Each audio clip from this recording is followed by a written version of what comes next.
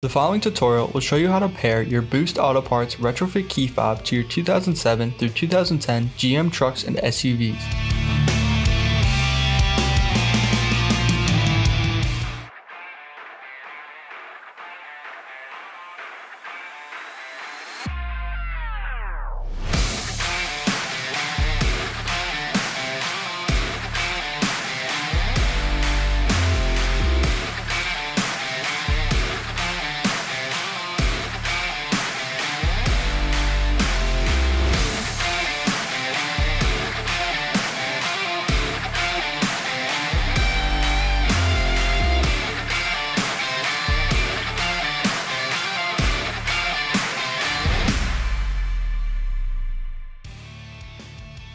Ditch your old, worn-out factory key fob and step up your truck's appeal using our retrofit key fobs. Away with the old junk and in with the new. Bring your truck's keys up to date with the Boost Auto Parts retrofit key fobs today.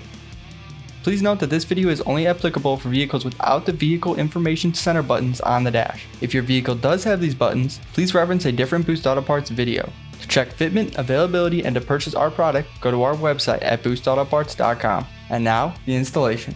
With all the doors closed and unlocked, insert the key into the ignition and turn it to the on position. Then press the odometer button to cycle through the options on your driver's information center until the display reads press checkmark to relearn remote key. Press and hold the odometer button to enter the remote key learning mode. The display will read remote key learning active.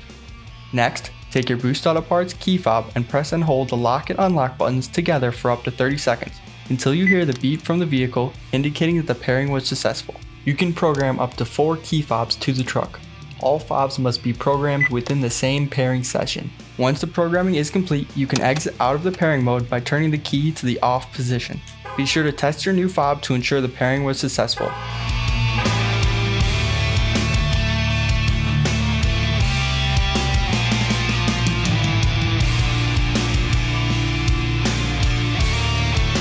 Thank you for watching this tutorial. The Boost Auto Parts Chrome Retrofit Key Fobs can be purchased on our website at boostautoparts.com. Boost Auto Parts also offers a wide range of parts and accessories for your truck or SUV.